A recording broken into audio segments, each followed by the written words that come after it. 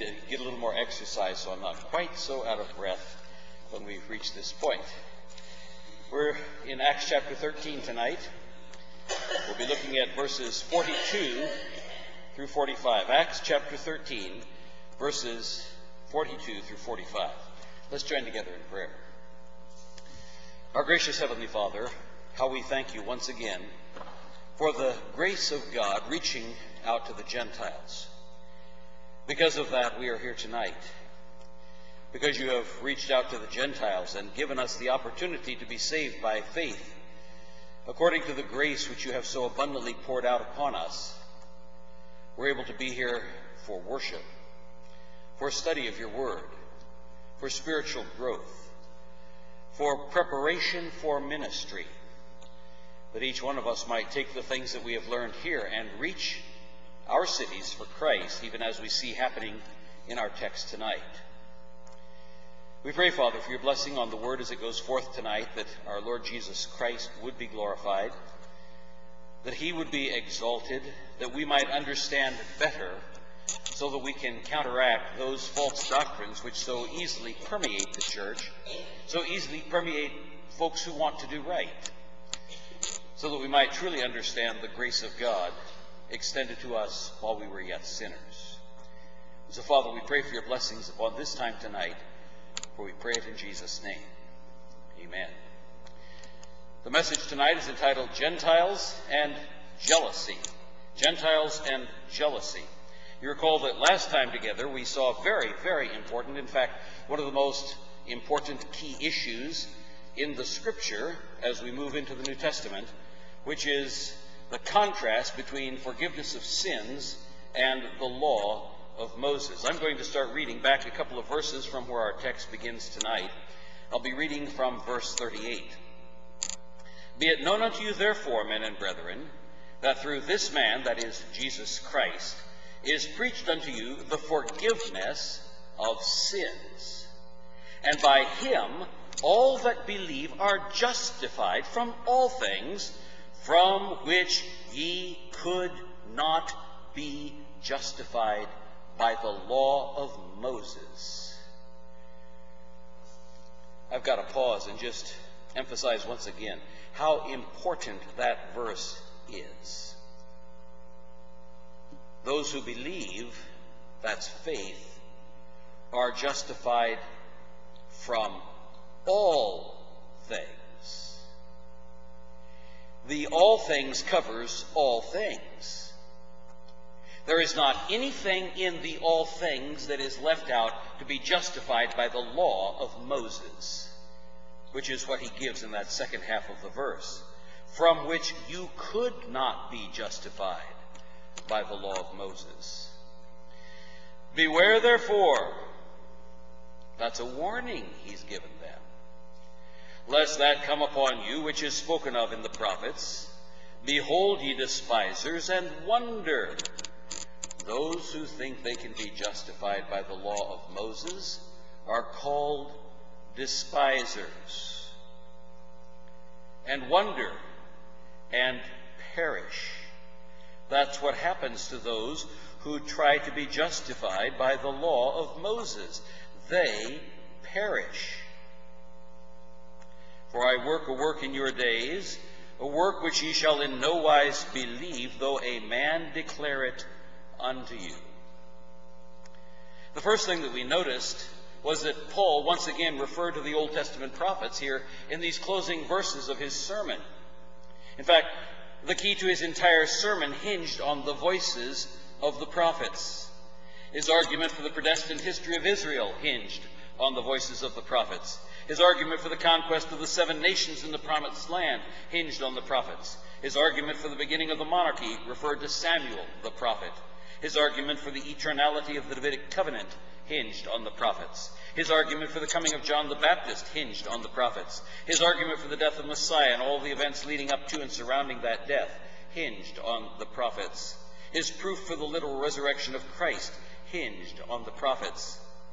At every juncture in his entire sermon, we see him referring to or quoting the Old Testament prophets. And then again in the passage I just read to you, he mentions the prophets Beware therefore lest that come upon you which is spoken of in the prophets. How important it is to know prophetic scripture. 1/3 of the entire Bible is prophetic scripture, and most of that is in the Old Testament. We saw that the passage he was quoting was Habakkuk 1:5, with allusions to Isaiah 29:14. Behold ye among the heathen, and regard and wonder marvelously, for I will work a work in your days which you will not believe, though it be told unto you. It's clearly from Habakkuk. That's the book of faith. That's the book where we have that phrase in chapter 2, verse 4, the just shall live by faith. When we looked at Habakkuk last week, we saw that the prophet was trying to understand how God could use a wicked people like the Babylonians to judge his own people. Doesn't that seem kind of inconsistent, God? I mean, you're judging us, and yet those people are even more wicked than we are. And he asked the question, Art thou not from everlasting, O Lord my God, mine Holy One?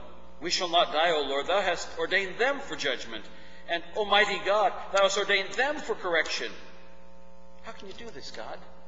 They're the ones that ought to be getting nailed, not us. Thou art of purer eyes than to behold evil, and canst not look on iniquity. Wherefore lookest thou upon them that deal treacherously, and holdest thy tongue when the wicked devoureth the man that is more righteous than he. I'm sure there have been times in your life when you have looked around you and seen all kinds of bad things happening to yourself and all kinds of good things happening to the wicked. David noticed that in the Psalms. He cries out to God about it, and he gets the answer from God, but God has put their foot in a slippery place. They are about to fall. They will come under the judgment of God. We looked at that phrase, for I will work a work in your days which you believe not, though it be told you. And that, of course, was the resurrection of Christ. That was the work that had been worked in their days, and some would not believe, even though it was told to them. Paul looked at himself as the fulfillment of that specific prophecy in Habakkuk 1:5. He was the one declaring it to them, and the question was, how would they respond? And that led us to the key issue for last week. What is the relation of the law of Moses to forgiveness? Be it known unto you, therefore, men and brethren, that through this man, that is, through the Lord Jesus Christ, is preached unto you the forgiveness of sins. Paul had just argued that the resurrection was the proof that Christ has the power to forgive sins. Never forget that when you are talking to people, when you are witnessing to people. That is the proof that God has given to us that Christ has the power to forgive sins. You recall during his earthly ministry, that issue was brought into question.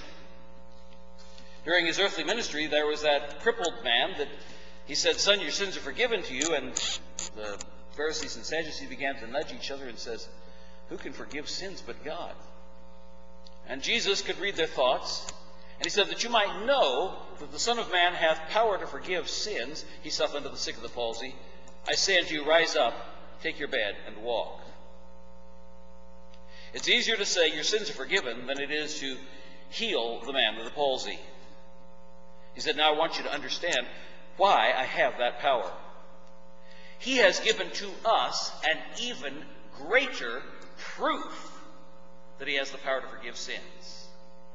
They could see that guy get up and walk. But then Jesus rose from the dead. And that is the proof that Paul has just quoted, that Christ has the power to forgive sins. We take it for granted because we've been in church all of our lives. But people, that is a shocking, astounding message. That's the message that Paul is bringing to a group of people who have never heard it before. That's why he has such a tremendous outreach in the passage that we have before us tonight. That Christ has the power to forgive their sins because he rose from the dead. That's exciting. That should give your heart a thrill that you know you have a living Savior, and his power to come back from the dead is proof that he can forgive you. Doesn't matter what you've done. Doesn't matter how many times you've done it. Doesn't matter where you've done it. It doesn't matter how young or middle-aged or old you are. He, because of the resurrection, has the power to forgive your sins. What joy that brings to my heart. Oh no, I've never killed anybody. I've never done all the big bad-os that about. But do you know, one small sin separates you from God into a Christless eternity. One small, in our books, sin is enough to cause you to burn in hell forever.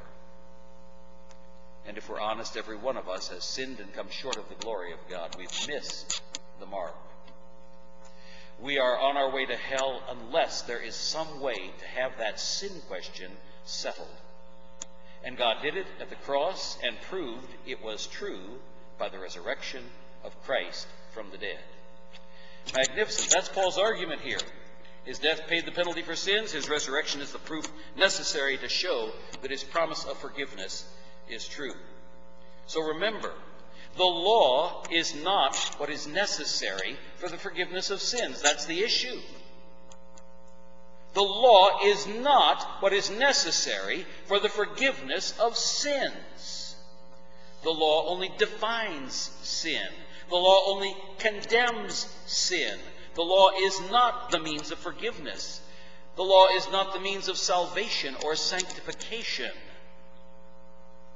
And then we saw Paul squarely making the argument that justification is by faith alone, and that is what he states in verse 39.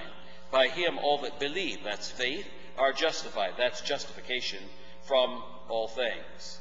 And Paul sets that in direct contrast to the law of Moses here. It's certain that the law of Moses never imputed righteousness to any man. It is even more certain that the law of Moses never declared any man righteous. You're not made righteous by the law. You are not declared righteous by the law. And Paul was preaching in a synagogue where the law of Moses reigned supreme. He tracked the history of Israel. He showed that nobody ever kept the law. He proved by the prophets that there must be a different mechanism for being made righteous and declared righteous by God. That's why he quoted Habakkuk. Now, the Jews here in this synagogue have to make a choice. And people who sit under the preaching of the gospel have to make a choice. Yes, God has ordained all things. He has chosen his elect. But in time and space, we are held accountable for the choices that we make. That doesn't seem to make much sense for us as human beings sitting down here and not seeing things from God's viewpoint and viewing all of history and all of eternity all at once. But we know from Scripture that it's true that God has ordained all things. Not a sparrow falls without your Father. The very hairs on your head are numbered. God is sovereign. But God holds you accountable for the choices that you make.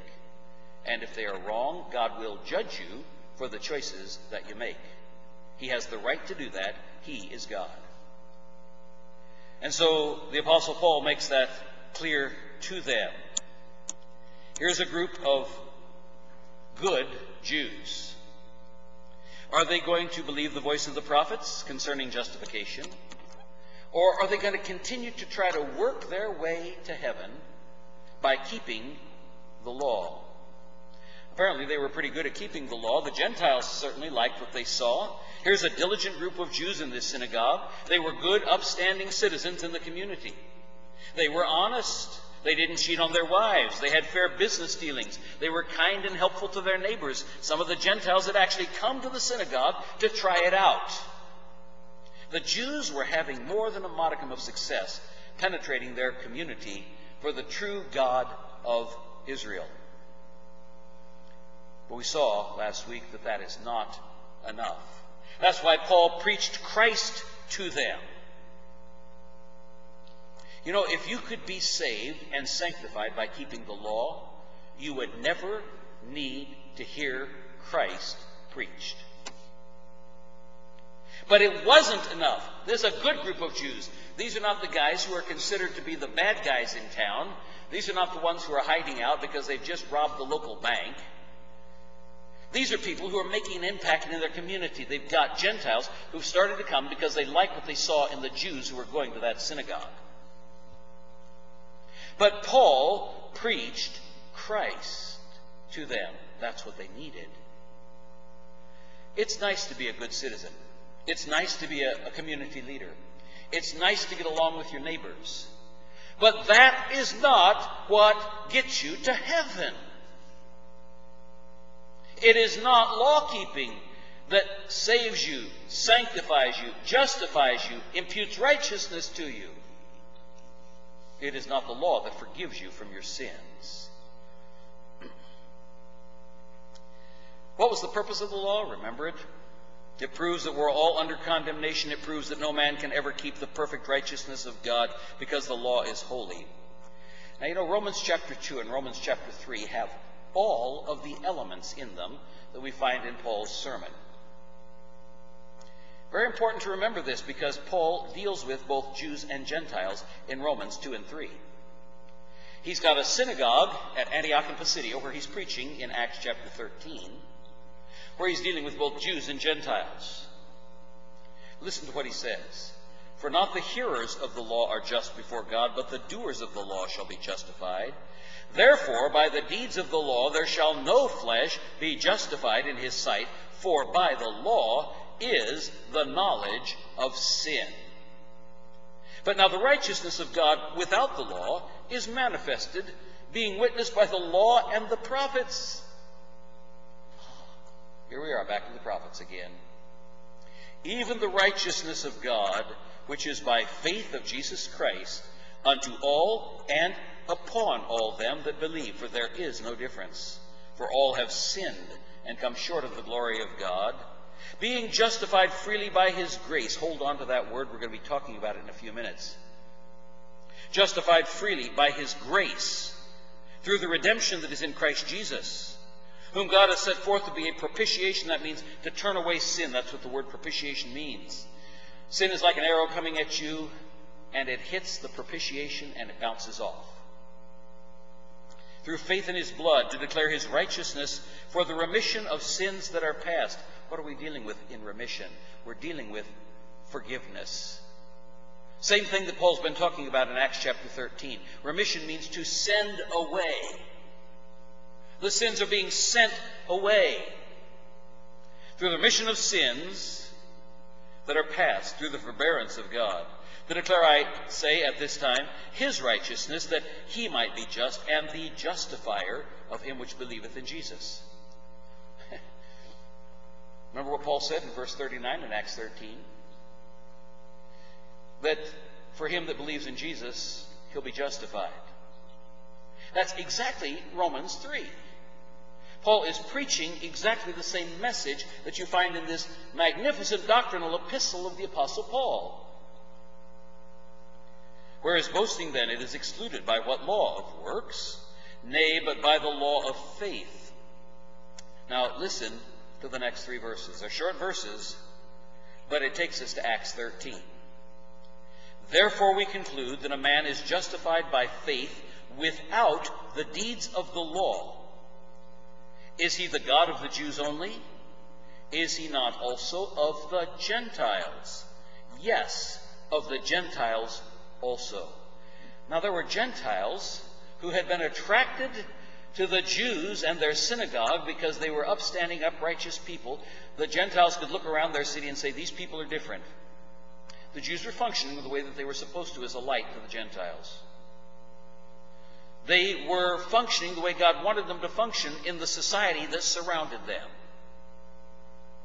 It had attracted some people to the synagogue. But they hadn't given the full message of the Jewish prophets, that the just shall live by faith, not by the deeds of the law. The deeds of the law don't give you life. The deeds of the law slay you. They merely point out your sin. They show you that there is a holy God to whom you must give an account. So the only way that you can be justified is by faith. Habakkuk 2:4. So many people get that wrong. They think, well, yes, we see there's a holy God. Yes, we see there's a righteous God. Yes, we see there's a God who judges sin. Yes, we see there's a God who has a righteous standard in the law. And then, instead of trusting in him and realizing they cannot keep the law, they start trying to keep the law to get right with him. Folks, it won't work. You should live a holy life, but not for salvation. You should live a holy life, but not for sanctification. And you'll discover that in the flesh you cannot live a holy life. You can only live a holy life as you walk by faith in the power of the Holy Spirit. Last verse. Seeing it is one God which shall justify the circumcision by faith and the uncircumcision, that's Gentiles, through faith. Same message, same target audience, Jews and Gentiles, God bringing them both together in one, in Christ. You know, Paul used that same reasoning to counter the Galatian heresy, which taught that salvation and sanctification came by the law of Moses. Now, here in this passage, he calls the Gentiles the heathen. They were being pulled into the heresy that they had to become Jews first to have access to the true God of Israel. And so Paul writes in Galatians 2 and 3, Galatians 2:16 first, knowing that a man is not justified by the works of the law, but by the faith of Jesus Christ. Even we have believed in Jesus Christ, that we might be justified by the faith of Christ, and not by the works of the law, for by the works of the law shall no flesh be justified. Remember, justified means to be declared righteous. So we can say, by the works of the law shall no flesh be declared righteous. The law will never declare anybody righteous, because you have all, and I have, sinned. So I cannot be declared righteous unless there is another mechanism whereby a man or a woman can be declared righteous. And Paul says that's by faith in Jesus Christ, for he is righteous, and he has paid for our sins. That's why we have forgiveness. That's why we have imputation. That's why we have justification. That's why we have reconciliation. That's why we have all the great doctrines of the cross, the propitiation that has turned aside the wrath of the Father.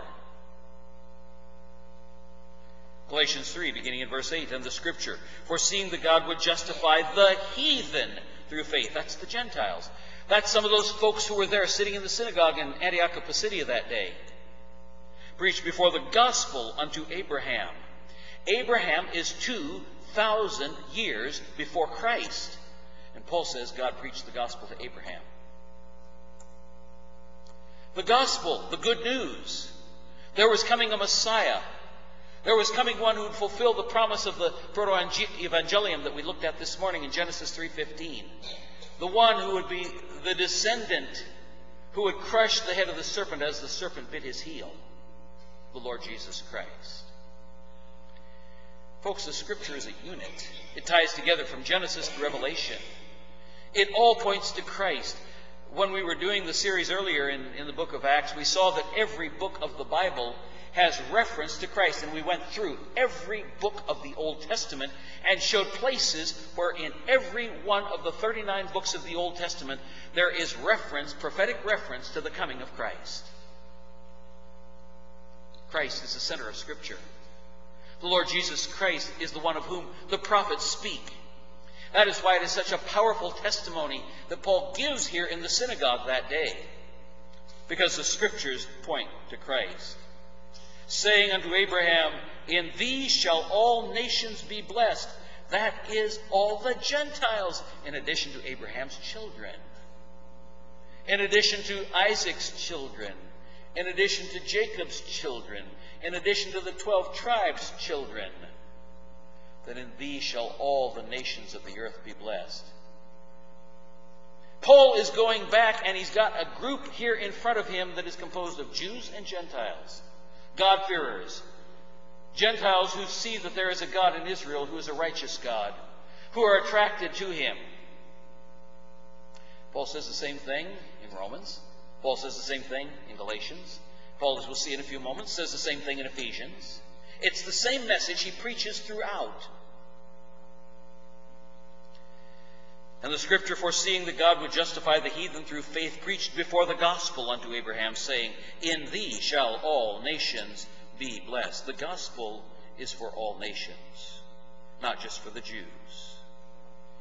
Down in verse 11, but that no man is justified by the law in the sight of God, it is evident, and here he quotes Habakkuk 2:4, for the just shall live by faith. And the law is not of faith, but the man that doeth them shall live in them. Christ has redeemed us from the curse of the law, being made a curse for us, For it is written, Cursed is everyone that hangeth on a tree, that the blessing of Abraham," listen, "that the blessing of Abraham might come on the Gentiles through Jesus Christ, that we might receive the promise of the Spirit through faith." Do you understand how the message that Paul is preaching at Antioch and Pisidia, is the same message that he gives in each one of his New Testament epistles? "The Scripture hath concluded all under sin, that the promise by faith of Jesus Christ might be given to them that believe." We move to chapter 5 of Galatians. "Christ is become of no effect unto you, whosoever you are who are justified by the law, you are fallen from grace." Remember I said keep that little word grace in mind. The law and grace are not the same thing. There are people who try to make the law, redefine the law as grace, and try to make grace redefined as the law. The New Testament sets those two in distinct contrast one to the other. "Whosoever of you are justified by the law, ye are fallen from grace." We saw the righteous use of the law last week. We looked at the passage over there in 1 Timothy, if you recall, where Paul says, "We know that the law is good if a man use it lawfully, knowing this, that the law is not made for a righteous man." I don't know how much more plain you can get than that. The law is not made for a righteous man. And yet, as I've mentioned on several occasions in the past, there are new books coming out right now that tell you the law is the standard for Christian living. The law is not made for a righteous man.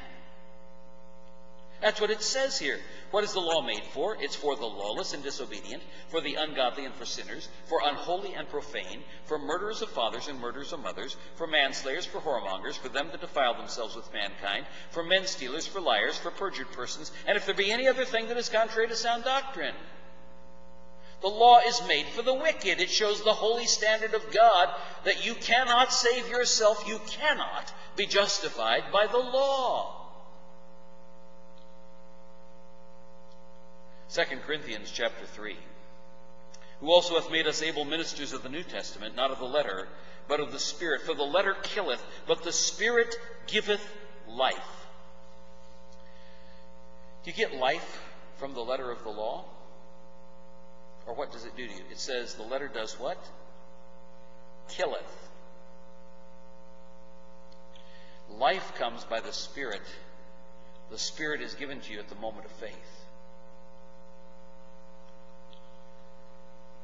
Verse 7, "But if the ministration of death," you say, what in the world was the ministration of death? I'm going to minister death to the people tonight. The ministration of death,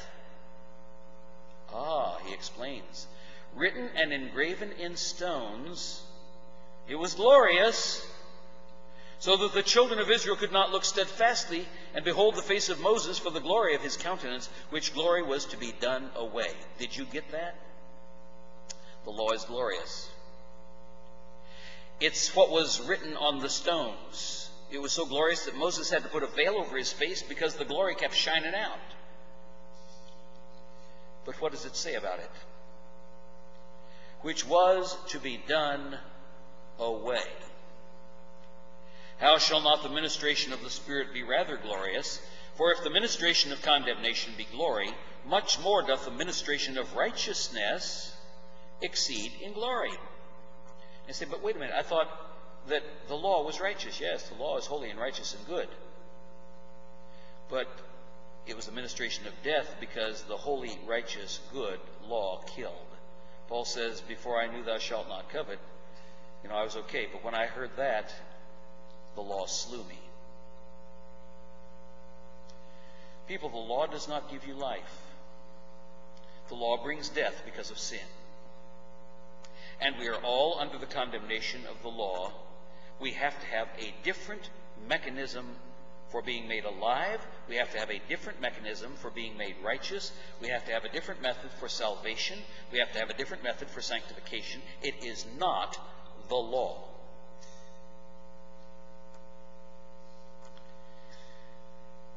But even unto this day, when Moses is read, the veil is upon their hearts.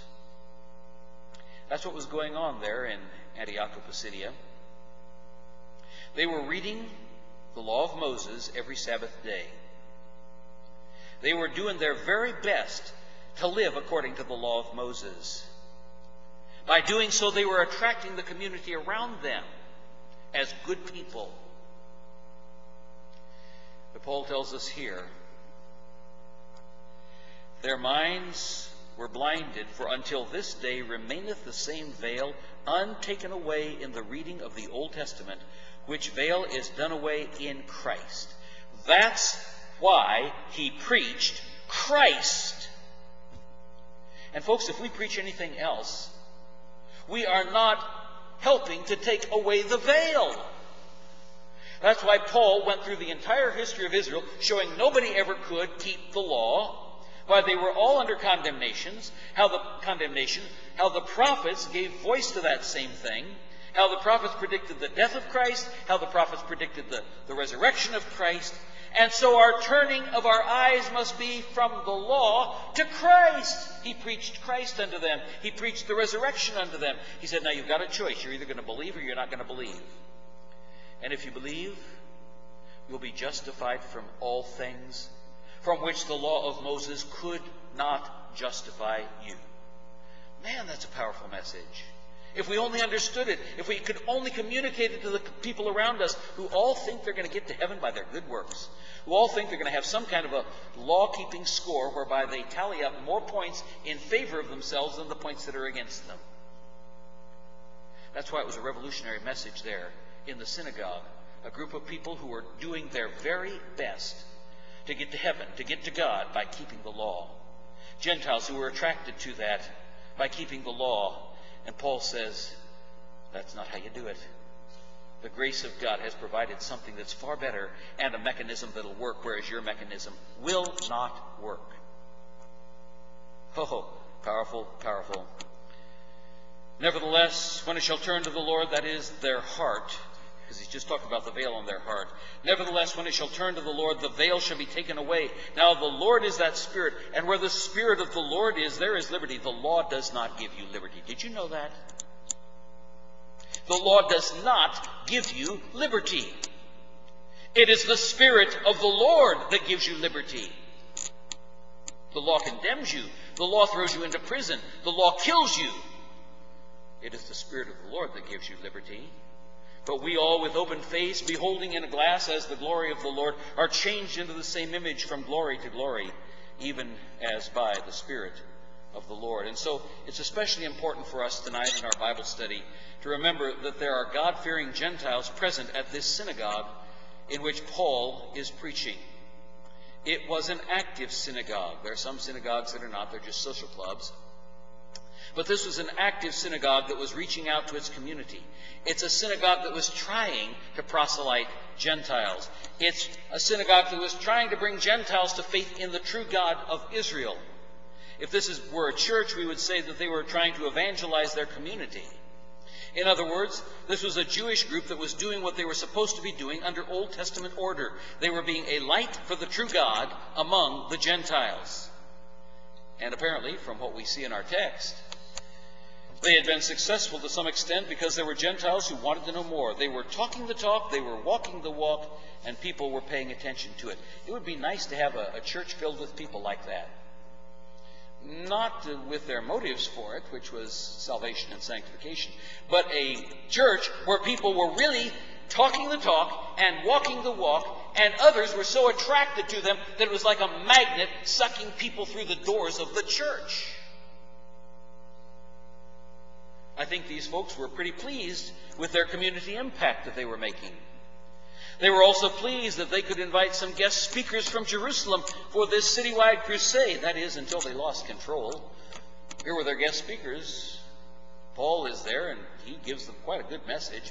They probably were cheering it on and saying, man, you're really covering the history pretty well. You're covering all the prophets and doing, you've got it together. They thought it was good until they lost control. We discover that in our text tonight, the whole city came together the next week, and the Jews out of jealousy. Oh, that's a dangerous one. The Jews out of jealousy opposed and blasphemed what Paul was preaching. Some of the Jews and proselytes did believe. And then what happened? Verse 42. When the Jews were gone out of the synagogue, the Gentiles besought that these words might be preached to them the next Sabbath. They'd gone to the synagogue. They had been attracted to these Jewish righteous people, but something seemed not quite right to them. And when Paul preached, it clicked. They begged Paul to preach this stuff to them the next Sabbath. Now, when the congregation was broken up, many of the Jews and religious proselytes followed Paul and Barnabas, who, speaking to them, now here is our key phrase, persuaded them to continue in the grace of God. You know, there are some folks who hear, they get all excited and they fizzle out. There are some folks who hear and get excited and carry on for a while, and then they get distracted by the things of the world. There are some folks who hear and the devil comes and plucks the word they've heard out of their heart. There are some folks who hear and bring forth fruit, some 30-fold, some 60-fold, some 100-fold. Takes you back to what Jesus said, doesn't it? Paul has preached grace. And then after the service was over, he was getting together with some of those folks and telling them, look, you don't go back under the law. Folks have tried to go back under the law throughout all of church history. Paul is telling them, you don't go back under the law, you continue in the grace of God. Law and grace are not the same thing. He persuaded them. That means he was answering questions. That means he was refuting arguments that had been made against grace. That means perhaps he was getting into some heated dialogue with people who really, really, really wanted to know, but they just weren't quite ready to go over that edge yet. He persuaded them. Do you persuade people? Or do you walk by them? Do you let them know about the grace of God? Or do you just sort of say, oh, well, you know, they want to do it their way, so I'm not going to interfere. Paul persuaded them to continue in the grace of God. And the next Sabbath day came almost the whole city together to hear the word of God. That's not bad for one sermon, pulling enough people together who are so excited that they go out and tell everybody in town. And everybody in town says, man, that's an incredible message. I'd really like to hear this guy speak. They didn't have any newspaper advertisements. They didn't have any radio advertisements. They didn't have any internet advertisements. They didn't spam it to everybody in the community. That means that those Jews and Gentiles who believed that first sermon, whom Paul persuaded to continue in grace, that during the next 6 days before the next Sabbath rolled around, they were out talking to people. Does grace excite you so much that it makes you compelled to go and talk to somebody else about how good God is, and look what He's done for me, and look at the plan of salvation which He's provided? You don't have to keep the law to get saved. Oh, He will change your life. He will work things in your life supernaturally by the power of the Holy Spirit that will enable you to live a holy life, but you won't become holy by keeping the law. You are made holy when the righteousness of Christ is imputed to your account. And when the Spirit of God begins to control your thought patterns, when the Spirit of God begins to control your speech, when the Spirit of God begins to control your actions and your attitudes and your motives, suddenly there's a holiness that flows from the inside out, rather than a holiness that you try to glue onto the outside of you and hope that it works. You know, within the past few weeks, I received a call from a lady in Alabama. And she's a Gentile. But she's been attending what they call a Christian synagogue with her husband. The young leader is a Jewish man whom they are now calling Rabbi. They're using all the various accoutrements of Jewish synagogue to give it a, quote, authentic flavor. Let me give you a warning. There is a new fad in the evangelical community for, quote, all things Jewish. That is, trying to have the external appearance of a first century synagogue as though that would make the church more real. Folks, being Jewish is not what makes the church real. After she called, I did a little research, came up with some studies that have been done on this new movement. And the movement, very interestingly, is composed primarily of Gentiles, not Jews, who have come to faith in Christ. They're trying to make themselves feel Jewish. Folks, you're not Jewish, and I'm not Jewish. And we love our Jewish brothers who have trusted in Christ. But God has broken down the middle of wall of partition between us. You remember those passages that talk about God preaching the gospel to Abraham? That in him would all the nations of the earth be blessed? You remember those prophetic passages that we looked at where God is reaching out to the heathen, that is the Gentiles, by faith, not by law? It's in the Old Testament prophets, not just in the New Testament. Don't get sucked into one of those groups that tries to make you feel like you're a little bit more superior to everybody else because, after all, you've got all the accoutrements of the Jewish synagogue. Dear folks, you are being seduced, if you do that, back under the law. It will come. It will come. Throughout history it has come. Those little things that they start with always get into the bigger things too. Be very, very careful of it. So now consider what's going on in our text tonight. The synagogue Jews were very happy with the impact they were having on their community. They've been doing their Bible studies and community outreach programs. They're getting Gentiles to attend on the Sabbath, Saturday, when all the pagan football games are going on. Now, it wasn't football games, other stuff then. They thought they had everything under control. Then they invite Paul in to speak. He brings a powerful message. They say, amen. It's based squarely on the Hebrew Scriptures. It's based squarely on Jewish history. They're pleased. But suddenly, something happens that they are not accustomed to. Suddenly, the Holy Spirit of God takes over. People start to believe. People start to get excited. People from the synagogue, especially the Gentile proselytes, start witnessing to their neighbors. Suddenly it starts getting out of hand. In just a week, they have the biggest meeting that their town has ever had. They're standing room only. No place to sit. Gentiles suddenly outnumber the Jews in the synagogue. And that was scary. They're no longer in control of what's going on. It's not their message of conformity to the law that has pushed its way onto the stage. Suddenly it's the message of grace, not law, that has surfaced. That's precisely what the Apostle Paul preached everywhere he went.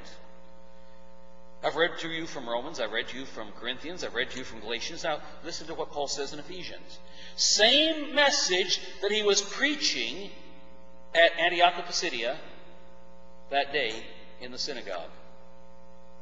You know some of these verses, but listen to it in the context of Jews and Gentiles. They're both mentioned in this text. You know some of the verses that don't mention them, and I'll start there. But listen to the development where he says this is the message both for Jews and Gentiles. For by grace are you saved through faith. Remember the word grace?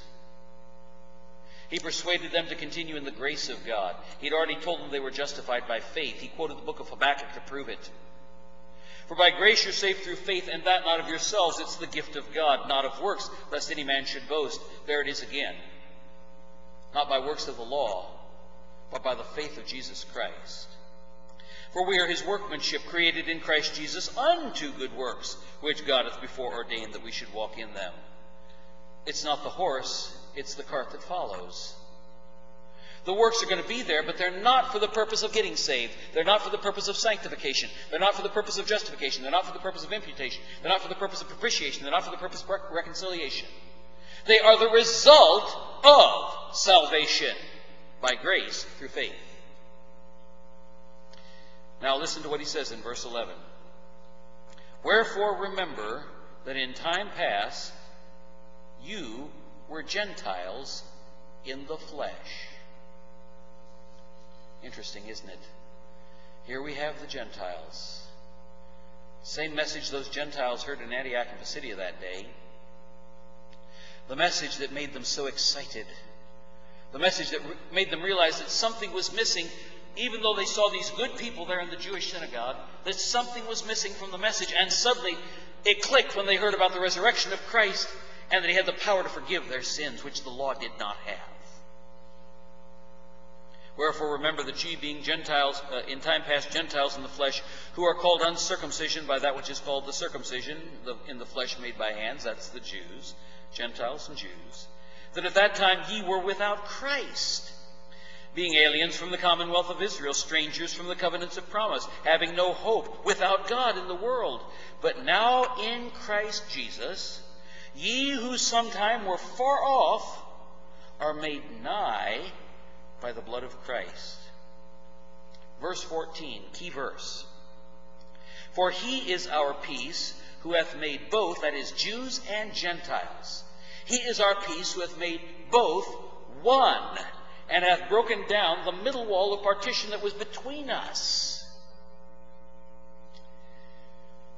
What was the middle wall of partition that was between them? He tells you in the next verse. Having abolished in his flesh the enmity, even the law of the commandments contained in ordinances. The wall that was between them was the law of Moses. And Christ broke down the wall of partition and brought Jews and Gentiles together into one body. Having abolished in his flesh the enmity, even the law of the commandments contained in ordinances, for to make in himself of twain one new man, so making peace.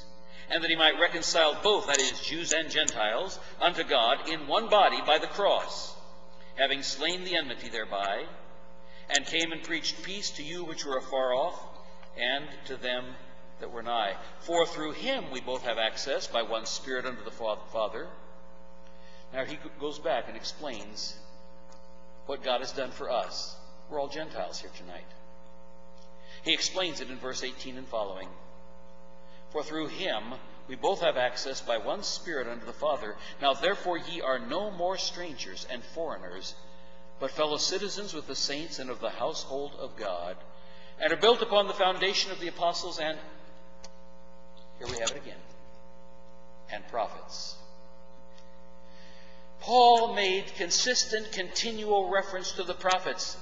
These who hundreds of years, and in some cases thousands of years, before the events happened, or will yet happen, told us what God's plan would be. And it would come to pass exactly, literally, precisely, word for word, just as God promised it in the Scriptures. Jesus Christ himself being the chief cornerstone, in whom all the building, fitly framed together, groweth unto an holy temple in the Lord, in whom ye also are builded together for an habitation of God. What's a habitation? A place where somebody lives. You are the habitation of God through the Spirit. I hope that causes you to pause and think for a moment. The middle wall of partition, the law being broken down, God now reaching out to you as Gentiles and extending grace to you, bringing you into the body of Christ through faith, making you a habitation of God through the Spirit. You get it? That's the message of faith and grace that Paul was preaching to the Gentiles. That was the message he preached that day at Antioch and Pisidia. The self-righteous Jews in the synagogue, they'd been working on that city for years. They'd made some progress in that city. And suddenly the message gets changed. 1 week later, the citywide revival breaks out. Suddenly their own people, Jews and proselytes, have switched the allegiance from them and are following Paul. I think that was certainly enough to make that group of religious leaders panic, and it would make probably any group of religious leaders panic. They've worked for years and years and years and years and years and years and built up something that they think is a work for God, and suddenly one special speaker comes in, the congregation follows the special speaker, suddenly citywide revival breaks out, and the leaders are no longer in control. That's what happened that day. So let's put it to home here. Imagine what would happen if we had a visiting speaker and within 1 week the entire municipality of Collingswood showed up on our doorsteps wanting to hear the visiting speaker instead of the pastor and the elders. Could we take that with grace? So how did these leaders respond? Instead of praising God, they used the only trick they had in their book. They denied, even though it meant blaspheming God, because what they were denying was the resurrection of Christ, the most powerful event in history since the creation of the universe. When the Jews were gone out of the synagogue, the Gentiles besought that these words might be preached unto them the next Sabbath. Now when the congregation was broken up, many of the Jews and religious proselytes followed Paul and Barnabas, who, speaking to them, persuaded them to continue in the grace of God. And the next Sabbath they came almost the whole city together to hear the word of God. Not to hear some very interesting speaker. They came together to hear what? The Word of God. Dear people, it's the Word of God that has power. It's the Word of God that has impact. It's the Word of God that changes lives. It's the Word of God that draws us to salvation. Faith comes by hearing, and hearing by the Word of God. The Word of God. Don't preach anything else. Preach Christ. Preach the Word of God. That is what God uses when He chooses to cause revival to break out. What God uses is the Word of God. Not our funny stories, not our jokes, not our testimonies, not our sad sob stories, not all of our, manipulations of the crowd with soft music and dim lights. It is the Word of God that changes lives, and that's what happened in Antioch of Pisidia. But when the Jews saw the multitudes, multitudes are exciting. Multitudes are what every pastor wants. Multitudes are what every church leader wants. Multitudes are what every board of trustee wants, because then the giving is good. They saw the multitudes, and something began to rankle in their hearts. They started to envy. They started to get jealous. They started to say, now look, we've worked at this for years. How come that guy is getting such a response? That's not fair. We're the ones who've done the work. God doesn't care. When you are self-centered, when you think you're it, when you think you are the key to success, God is going to teach you a lesson. There is no success unless His hand is in it. And so they were filled with envy. Envy does bad things to you, folks. Envy and jealousy, they twist you the wrong way. They make you not think right. They conflict with the working of the Holy Spirit in your heart. Envy is listed as one of the works of the flesh in Galatians chapter 5. Interesting. An epistle to Gentiles who are being told not to fall back under the law. And it's one of the works of the flesh that's listed in Galatians chapter 5. Envy is what moved the brothers of Joseph in Acts chapter 7, verse 9, which moved the brothers of Joseph to sell him into slavery. It says so in Stephen's sermon, Acts 7:9. His brothers were moved with envy. It's not just that they wanted what he had, they wanted to destroy what he had. And that's what's going on here in the synagogue that day. They were filled with envy and spake against those things which were spoken by Paul. What had Paul been preaching? They didn't speak against the history of Israel. They didn't speak against the prophets of the Old Testament. They spoke against what Paul told them that he was the messenger bringing them the news that they would not believe concerning the resurrection of Christ. That's what they spoke against. That's what many today are speaking against. Well, Jesus didn't really rise from the dead. That's what the liberals say, that it was just the resurrection idea that motivated people to like each other. Listen, folks, if Jesus did not rise from the dead, you have no hope. That's what they were speaking against. That's what they were blaspheming and contradicting. No, it couldn't possibly be, because how Paul is tied it together, he proves it is God himself who has done this.